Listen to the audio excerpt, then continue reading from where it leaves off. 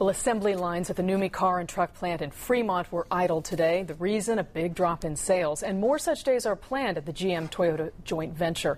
ABC 7's Money Scope reporter David Louie takes a look at the plant's efforts to weather this economic storm. It looks like a regular workday at NUMMI. Normally, it's producing Toyota Corollas and Pontiac Vibes on its car assembly line and Toyota Tacoma pickups on its truck line. But not today. Today is a non-production day. Employees can come to work to attend training classes, or they can elect to stay home with or without pay. The 4,000 hourly workers have a no layoff provision in their union contract, and they're accepting these non-production days. Has to be done. It has to be done.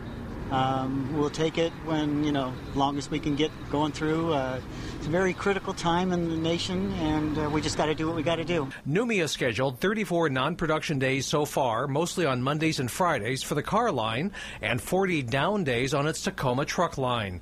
More non-production days may be added in April and May. It's hurting us. It's hurting me financially. I know that. I'm worried about it every day. But are you hoping it will help in the long term?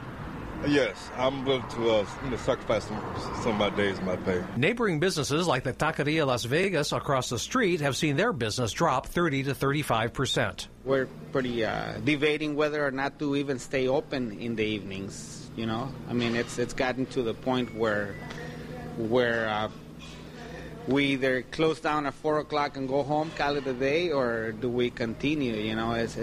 We're hurting just like everyone else. There are a lot of crossed fingers that the NUMMI plant will survive these troubled economic times and be here for the comeback later in the year or perhaps next year. But as others who did not want to go on camera told me today, it appears that Washington has picked certain industries and certain companies that they would like to see survive, and others which will be left to fight it on their own. At the NUMMI plant in Fremont, David Louie, ABC 7 Money Scope.